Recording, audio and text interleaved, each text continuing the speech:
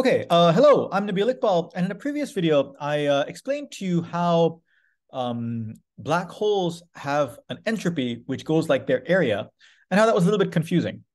And now, in the second part of my gentle introduction to holographic duality, I want to tell you what this actually means and what we think is actually going on. So, here is the fact.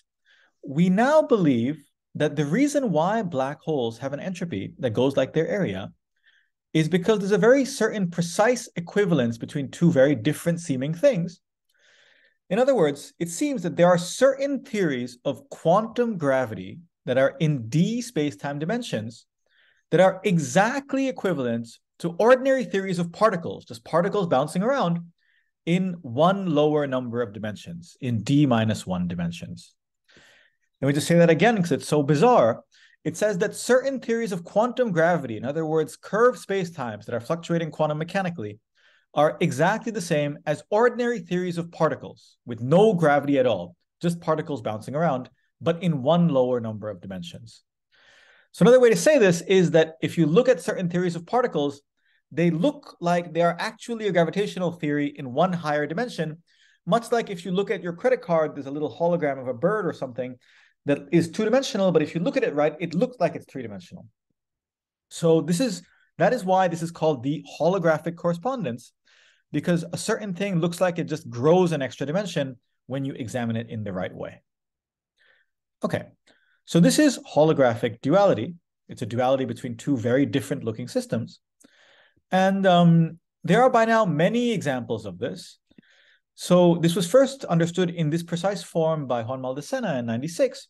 And I'll tell you about the most well-understood example of it.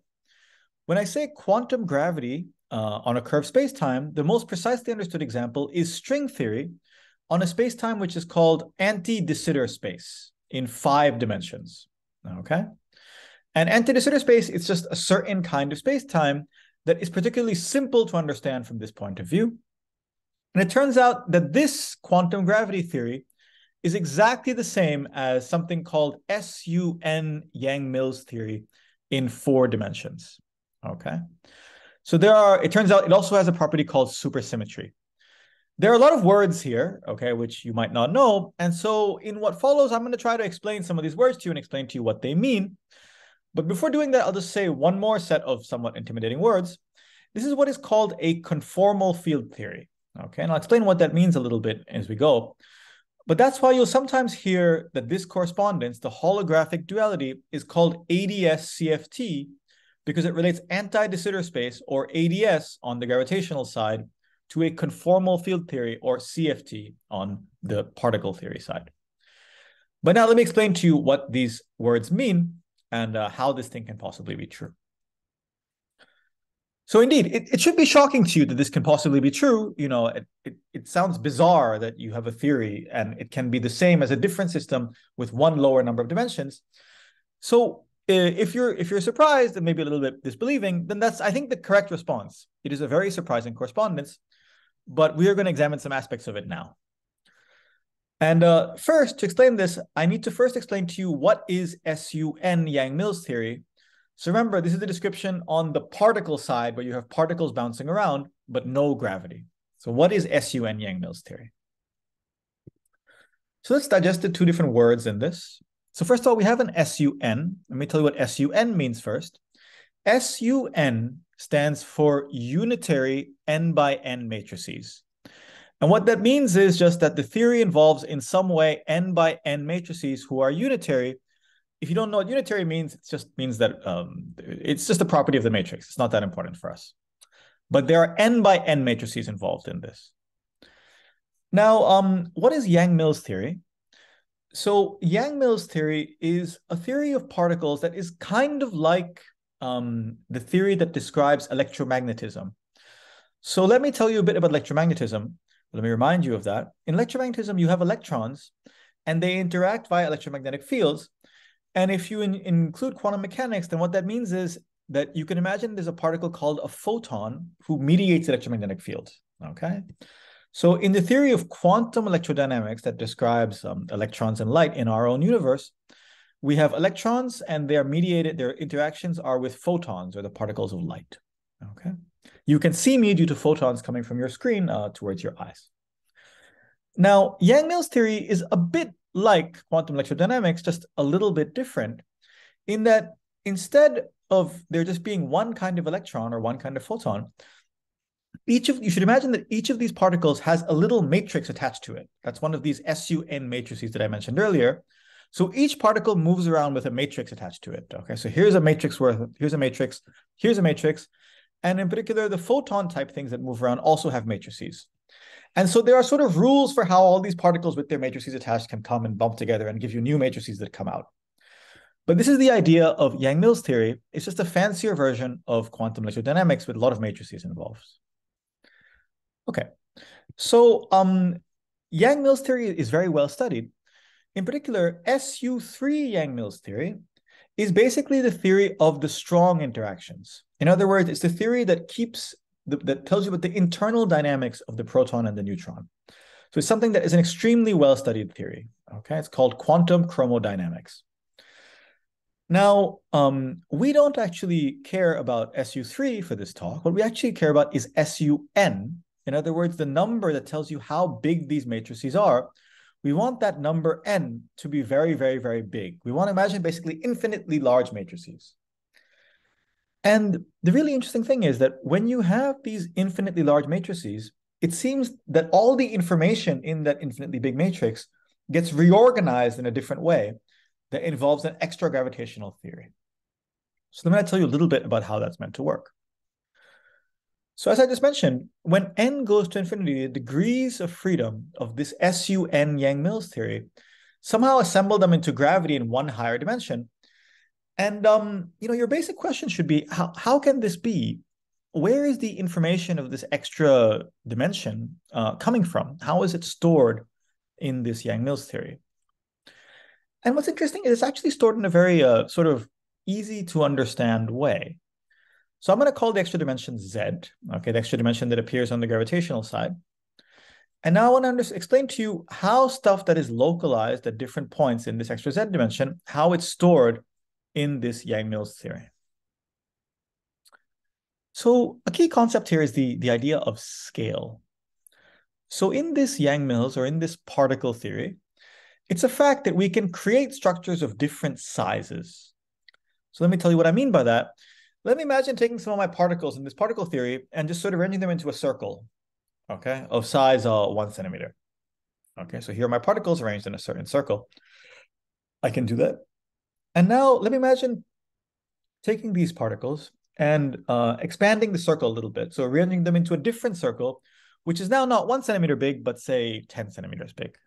Okay, that's something that I can imagine doing. So there are two different sorts of structures I can create, a small one and a big one. Of course, you can imagine making bigger and smaller and more intricate structures too. Now, remember I told you earlier that this was a conformal field theory? When I say it's a conformal field theory, what I really mean is that the structures that I can make on it have different sizes, but there's nothing in the theory itself, like in the empty vacuum of the theory, that tells me what the preferred size is. The theory is agnostic as to whether it likes these guys better or these guys better. Okay. So now it turns out that under the holographic duality, objects who have different sizes in the particle theory are mapped to different locations in the gravity theory. In other words, this little small blue circle will get mapped to one value of this new Z coordinate, whereas this larger red circle will get mapped to a different value of this Z coordinate. So it is the notion of scale in the field theory which is mapped to this extra dimension in this gravitational theory. Okay, sizes are mapped to this extra dimension. Okay, so now here's something else you can do. Imagine taking your particle theory and heating it up. So we put it at a finite temperature. You put it in an oven or something like that.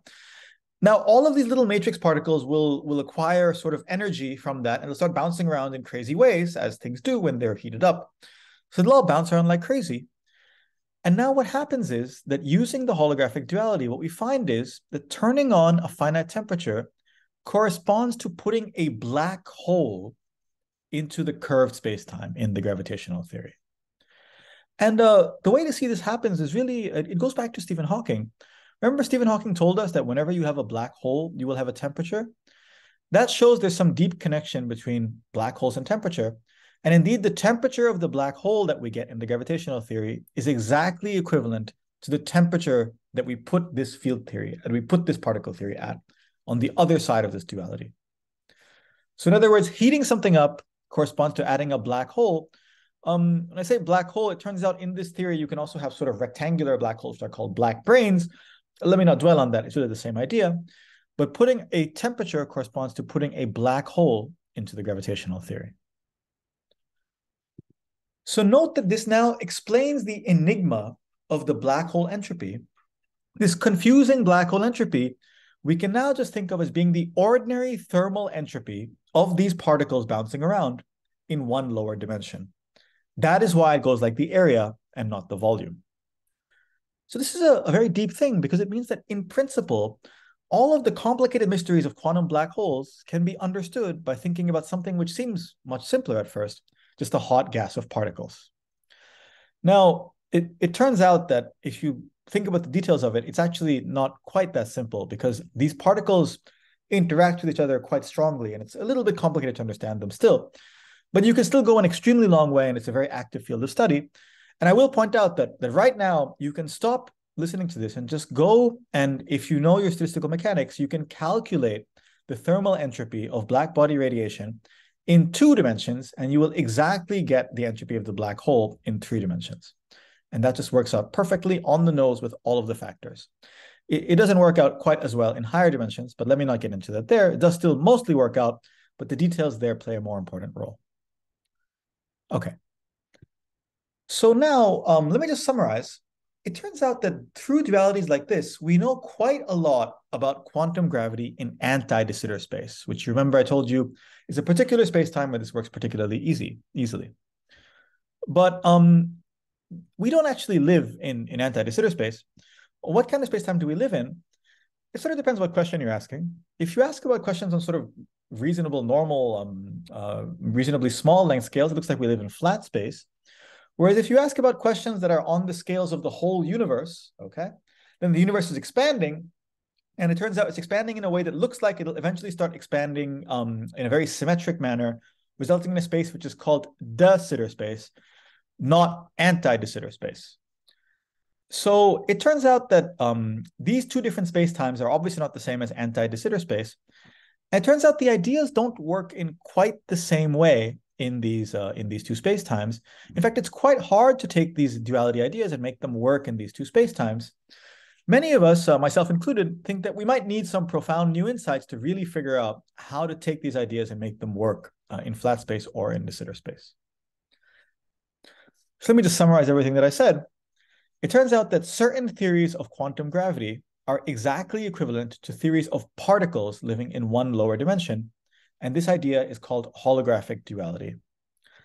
And at this moment, this field is completely theoretical. It seems that we might need some new insights coming maybe from the next generation of physicists to help us learn how to connect these theoretical ideas to experiments. Thank you.